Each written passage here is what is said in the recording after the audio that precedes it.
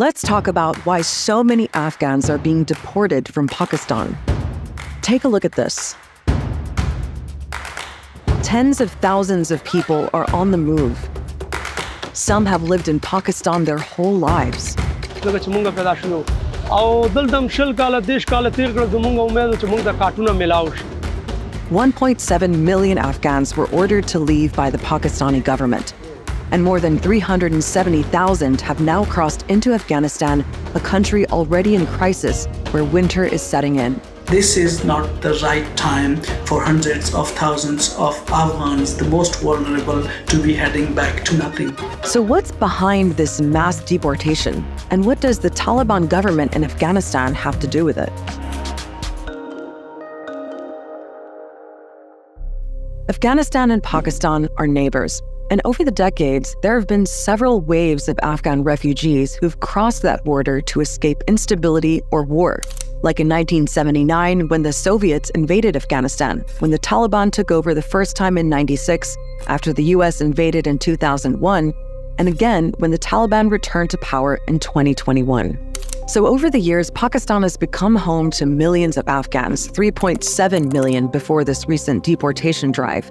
That number includes people with legal permission to live in Pakistan, the so-called documented refugees, as well as others who are considered to be there illegally, those who are undocumented. They're the people being targeted by the government. In early October, Pakistan's Interior Minister announced that all undocumented immigrants had to leave the country by November 1st or be deported by force. This pronouncement didn't call out Afghan refugees in particular. It said all undocumented refugees.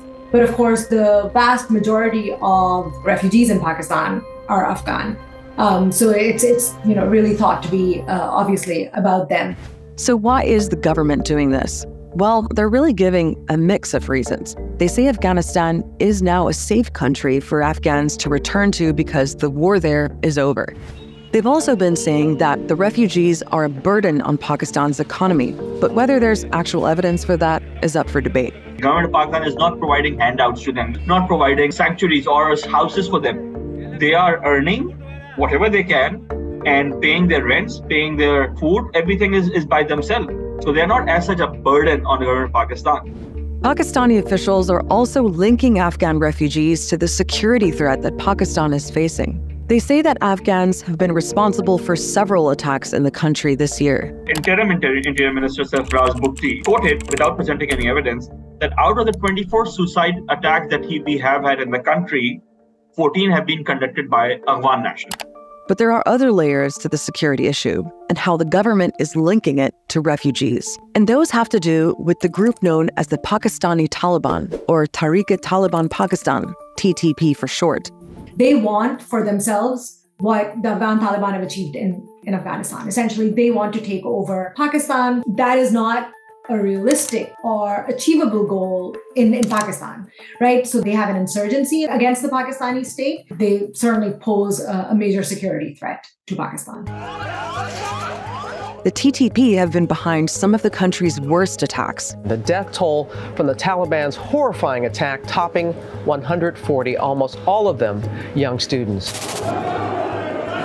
And over the last year, there's been an increase in violence in Pakistan. Hundreds of attacks and more than 700 civilians and security forces killed. Many of the attacks have been claimed by or blamed on the TTP. Now, the TTP, the Pakistani Taliban, does have a relationship with the Afghan Taliban. They're ideologically aligned, and the Afghan Taliban are accused of providing a safe haven for the TTP to operate from. Pakistan is grappling with increased terrorism, and that terrorism does have a link with Afghanistan, but the link is that it is the TTP that is engaging in these attacks, and it's engaging in them because it has a sanctuary on the Afghan side of the border. And so that is why Pakistan is facing increased terrorism, but it is, disingenuously linking this increased terrorism to Afghan refugees within Pakistan's own territory. The TTP issue has also been straining the relationship between Pakistan's government and the Taliban government next door, because Pakistan wants the Afghan Taliban to do more to help it tackle the threat from the TTP. Pakistan's state thought that the Afghan Taliban could prevail upon the TTP. And I think the sense is that it can prevail upon the TTP to stop its attacks in Pakistan, but it chooses not to. So it appears that government wants to put a clamp down and is now saying that enough is enough. We have tried to talk to you, Afghan Taliban. A lot of times we have given you a lot of chances. We have sent you delegations. This cannot go on anymore. In response to all this, a Taliban spokesman said it does not allow anyone to use the territory of Afghanistan against Pakistan, and Pakistan should solve their internal problems by themselves and not blame Afghanistan for their failures. And a lot of people think this dispute over the TTP is actually one of the main reasons that Pakistan is deporting so many Afghan refugees. As the expulsion drive is being used as a tit for tat. When you send back thousands of Afghan nationals, the government over there has to take care of them. So for them, it is a headache. So let's look more closely at exactly who is being forced out of Pakistan.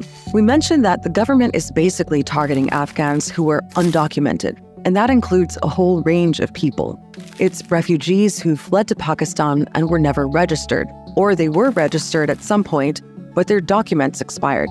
It also includes many Afghans who were born and raised in Pakistan but don't qualify for citizenship. You will actually see people, Afghan refugees who are, for all intents and purposes, Pakistani, right? Born and raised in Pakistan, attended school in Pakistan, work in Pakistan. They have absolutely no ties at this point to Afghanistan, and they have never been there. Plus, there's another group among the undocumented refugees. And these are Afghans who fled after the Taliban takeover in 2021 because they feared for their lives. Many are eligible for asylum in Western countries like the US and UK, but are still waiting for their claims to be processed. For example, there are 25,000 Afghan refugees in Pakistan who are waiting to be resettled in the US. I think that one reason Pakistan has engaged in this policy is also to try to put pressure on Western governments to speed up those pending asylum applications. After Pakistan's announcement on deportations, the UK government sent a plane to bring around 130 refugees to the UK, and Pakistani officials say they're expecting 12 more flights by the end of December. Now remember, all of these undocumented Afghans add up to about 1.7 million people. And right after Pakistan made its deportation announcement in early October, hundreds of thousands of Afghans rushed to the border, leaving their whole lives behind.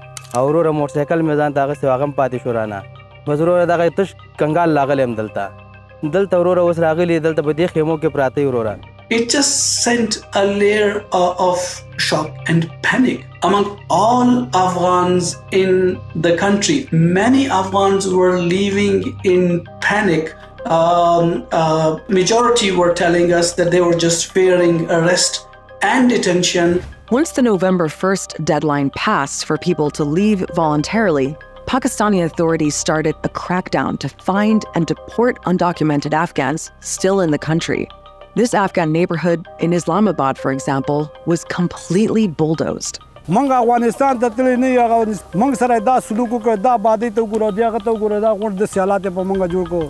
enforcement has engaged in threats, in very heavy-handed behavior and raids. It is quite evident that the drive is being used to harass, to push people away, to coerce them into paying money, or just get rid of them. And even though Pakistan's deportation drive is only supposed to apply to undocumented people, there have also been lots of reports that Afghans with the right papers are getting caught up in it too. काम से हम लोगों को तंग कर रहे हैं, हम लोगों के पास कार्ड भी है, NIC भी है, सब कुछ हमारे पास है.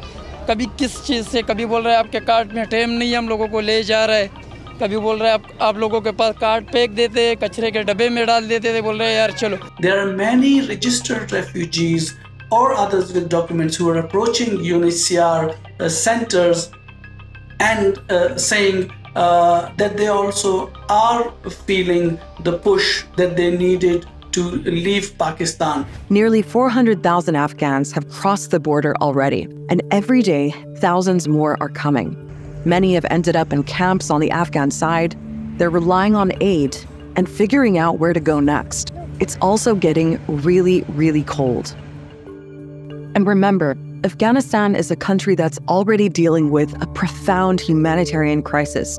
More than 29 million people in dire need of humanitarian assistance, which actually about 2/3 of the country population, and more than 50 million people in Afghanistan do not have access to foods, and they don't know that where their second meals come from. So this mass return of Afghans back to Afghanistan is going to put an additional layer on the top of the already ongoing crisis. If you want to know more about the crisis in Afghanistan, check out this episode.